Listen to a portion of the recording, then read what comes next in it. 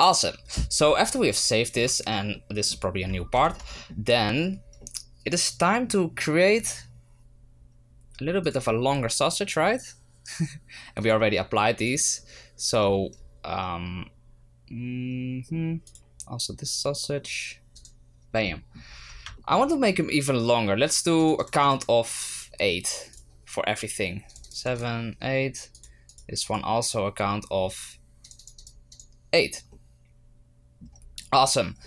And I want to make sure that this moves around a curve, because you can see in our picture here that it has a very nice curve to it, right?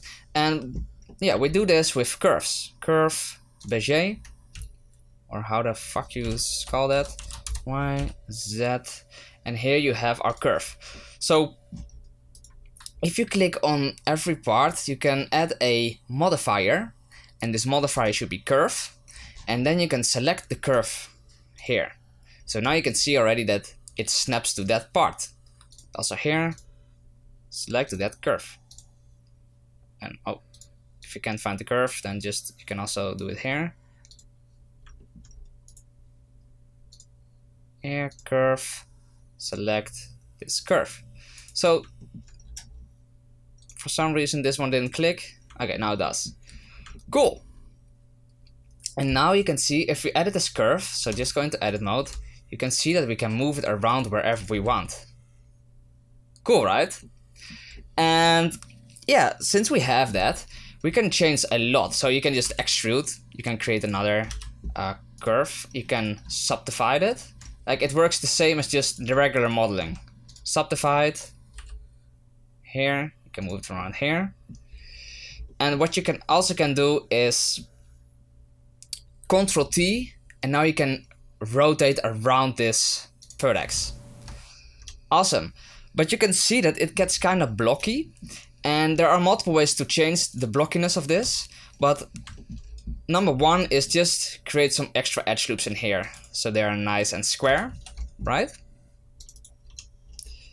And so that will already change a lot. Let's also do it with this one. It will be the best if they have the same amount of edge loops inside them. This already does a lot, but you can also just give it a subdivision surface, right? So where is it? Subdivision surface. And you can see what it does. So you of course still see some of these lines, and those are because our curve, or I mean our array, did not merge them. And if you merge them, do you see what happens? You can choose how far you want them to merge. But yeah, just the main distance is good for me. And if you do it here as well, then you can see that those get more smoothed out. And of course our smooth modifier W will do a lot. So let's go to the next part, and I'll explain a little bit more about these end caps, because you can see that our sausage just ends here, right? And we do not have that here right now. So I'll see you guys there.